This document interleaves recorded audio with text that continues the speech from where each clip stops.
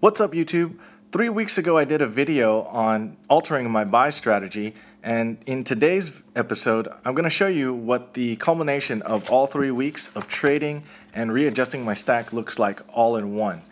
Now, you've seen a few of my videos over the past 3 weeks put together slowly, so today I'm going to put it all together and let you see what I got. And in this particular package is from a trade with Duck's Butt.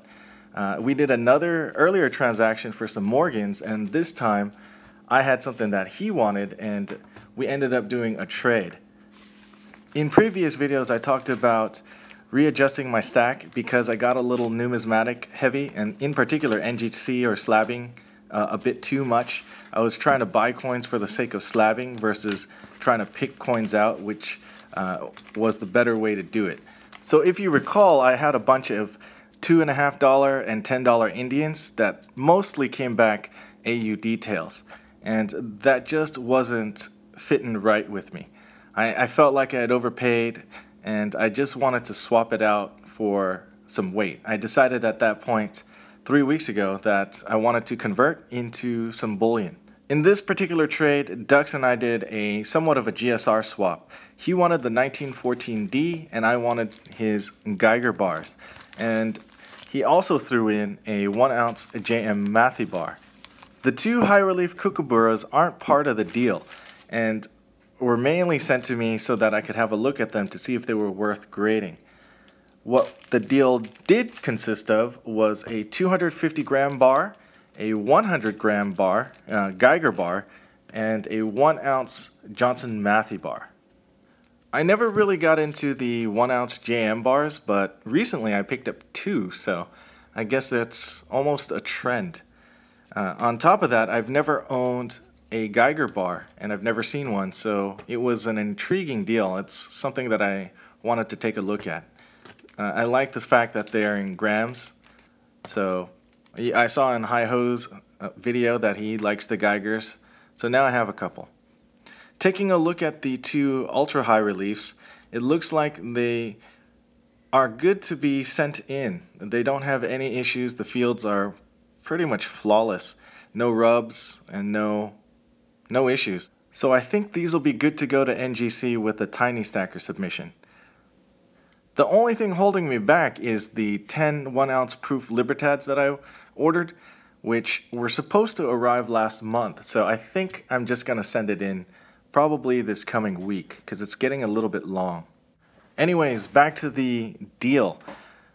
250 grams plus 100 grams plus 1 ounce. I didn't know how much that actually ended up weighing in ounces. So I got my scale out and decided to take a look to see how many troy ounces it would be. And once I put them all together, it's a total of 12.25 ounces. When factoring the numismatic premium of the Indian and the premium on the Geiger bar, it ends up being really close to a GSR swap. So I'm just a little bit lower at probably 62, 63 to 1. This next trade was an even swap. I wanted to fill in a hole in my Panda collection, and I put out, originally I was going to sell one of my coins, but it just so happened that someone else had the coin I was looking for and offered to trade. This trade actually worked for both of us because we didn't have to spend any extra money and we got what the other was looking for. It also might lead to future trades, so I'm looking forward to that. The best part is no additional money in or out. It's just a straight up trade. And this is a 2007 MS70 1/10 ounce gold 50 yuan Panda. This rounds out my MS70 collection on 1/10 Pandas from 2001 to 2016. I have the 2000 MS70 Panda on the way from another separate upgrade. The only MS70 in that date round that I'm missing is the 2002, which runs for about 3,200, which is completely out of my price range. So while I've been relatively quiet with Pandas, I'm going to use that numismatic gain in order to upgrade parts of my stack, and you'll see that in future videos. Moving on, I was able to pick up my second 10 ounce Lunar Monkey for $1 over spot from where it's at today, which is a great deal in my opinion, so I had to pull the trigger. These were only available at APMEX for a while, but recently came in stock at JM Bullion and Provident. So get it while it lasts. Next up is the 10 sharks for under spot, which was a great deal and several people took advantage of it. Thanks Luz and Louie for that public notice. You really got to give it up to GovMint for having the best deals of the year, and especially under spot. No other competitor can say that, so it almost justifies their high-end prices on other pieces. At the current rate, that's $3 under spot, and it was only a week ago. Yeah, can you believe that? So I went back to where I bought the JM bar the other day, and I asked the guy what else he had, and he brought out a roll of OPM Metals 1 ounce silver rounds, where I made an offer under spot at the time and he reluctantly agreed to it. This is the power of relationships, apparently, and I'm so glad he didn't kick me out of the store at that point. I was like, come on man, let's do this, where he reluctantly agreed and let it go for $3.60. With that said, shout out to BSO coming at you one more time for teaching me that little trick. I always asked him how to do it and he basically said just keep on going. Thankfully, I've learned a lot of little tricks out there in YouTube land. A lot of the people who create the content have graciously provided and shared what methods they use to kind of get some deals out there. And we're not working too hard to take advantage of the other. Ultimately, it's just we're all looking for a good deal, which the other can be happy and go out and fight another day or buy another day. I will say I've moved a lot of different items in my stack in order to kind of pay for all of this. As I mentioned, the whole goal was to make it as close to net zero as possible, so no new money. It's all pre-existing in the stack. It's just coins that I didn't want got moved and are on the chopping block if they haven't already been moved.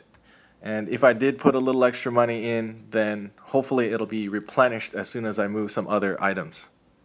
The main goal is to always have some cash on hand when a deal presents itself, or to kind of make a deal happen when you have a nice item that you don't really need anymore. Like those $10 Indians, they are in demand. I ended up keeping all my graded Indians and moving the AU details. I may have some stragglers still in the stack, but I'll probably offload those because like in the market, when you have some losers, it's better to take a little bit of a loss than to keep holding on to something that does nothing. It's better to take your money out and put it elsewhere in something more productive. And what you're seeing is what my thoughts are about that. I'm taking my money out. I didn't really lose too much money. I did lose some value, but I can hold on to it because of the gold value or the intrinsic value. I do have to make one correction from my last video. I misspoke. I didn't mean that I was taking all my money out of the stock market. I'm only taking out a percentage in order to balance my portfolio. So the pieces that you're seeing are the result of a lot of wheeling and dealing, or what you would call hustling, to try to get coins at under spot. The average cost of this entire stack is roughly $21 an ounce. $20.50 to $21 an ounce. So at near spot, even with the premium items. So to recap, in the last 3 weeks since I made the video where I said I was going to do it, this is the result. It's about 200 ounces converted from high premium numismatic gold and silver into lower to mid premium bullion. It's okay that I got rid of some of the gold Indians and the 7-coin Libertad proof set. Ultimately, my stack is better able to handle GSR conversions, spot increases that don't correlate to GSR conversions, or still have some semi-numismatic appreciation.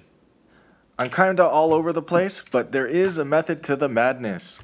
I do have a plan and I'm kind of sticking with it.